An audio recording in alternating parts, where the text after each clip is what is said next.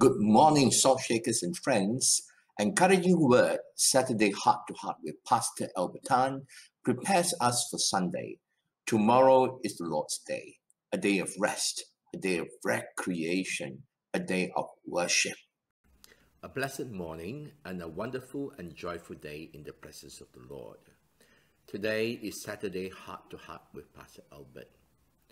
The song you just listened to expressed the heart of what is the age-long battle going on in this world. It's a question of who is worthy to be worshipped. The Bible tells us that Lucifer, the fallen angel who was in charge of worship in heaven, wanted to be like God. In Isaiah 14 verse 12, "O how you are fallen from heaven, O Lucifer, son of the morning, how you are cut down to the ground, you who weaken the nations.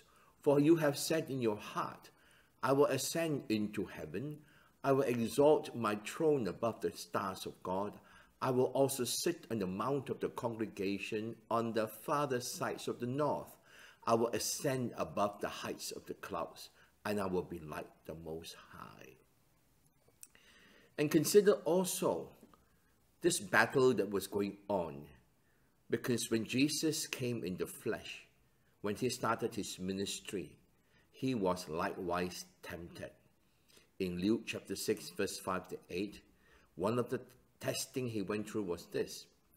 "Then the devil, taking him up on a high mountain, showed him all the kingdoms of the world in a moment of time. And the devil said to him, All this authority I will give you and their glory, for it has been delivered to me, and I give it to whomever I wish. Therefore, if you will worship me before all will be yours." And Jesus answered and said to him, "Get behind me, Satan, for it's written, you shall worship the Lord your God, and him only shall you serve." And during the days of the tribulation, this issue becomes crystallized as we read in Revelation 13 verses 15 to 17. "And he was granted power to give breath to the image of the beast, that the image of the beast should both speak and cause as many as would not worship the image of the beast to be killed. He causes all, both small and great, rich and poor, free and slave, to receive a mark on their right hand or on their foreheads, that no one may buy or sell except the one who has the name or the mark or the name of the beast or the number of his name." Many people today are very worried that they may unwittingly take the mark of the beast and be a judge in the tribulation. But the issue of the mark of the beast is the issue of worship. And this issue started long ago when Satan wanted to be worshipped and to exalt himself above the Most High. And it continues down the ages, and it comes into a crisis, a climax during the tribulation. You see, the actual mark of the beast will only happen during the tribulation, but the issue of who you will worship began long ago. Satan will do anything to prevent you worshiping the true and living God today. If we cannot win this battle now, how can we win this battle during the tribulation? So let us learn to worship God and God alone. Tomorrow, when we come to meet the Lord in corporate worship, bend not only your knees, but your heart to worship the King of Kings and the Lord of Lords. May God cause us to be true worshippers. With all I am, I long to see your beauty. Just one glance can change my whole perspective. I'm ready to see you, see you right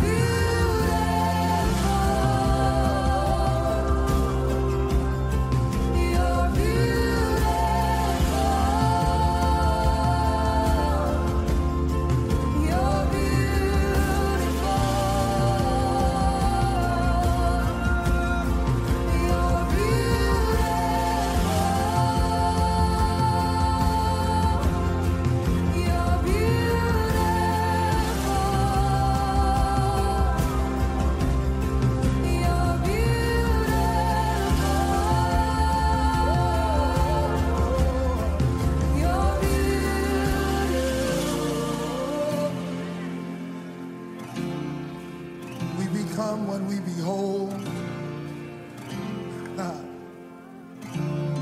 Yes, we become what we behold. We want to hold you. We want to see you. Oh, oh, yeah.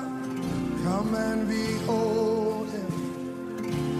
Isn't he fascinating? Come and behold him. Get lost in his majesty.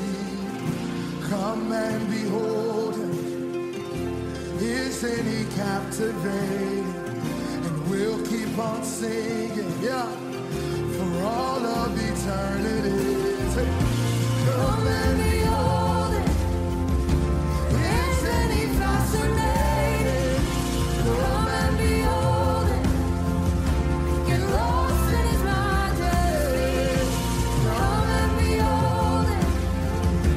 Isn't he captivating? We'll keep on singing for all of eternity.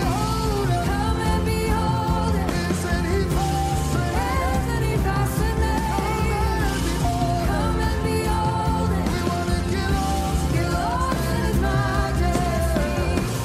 Come and behold him. Isn't he captivating? We'll keep on singing your beauty.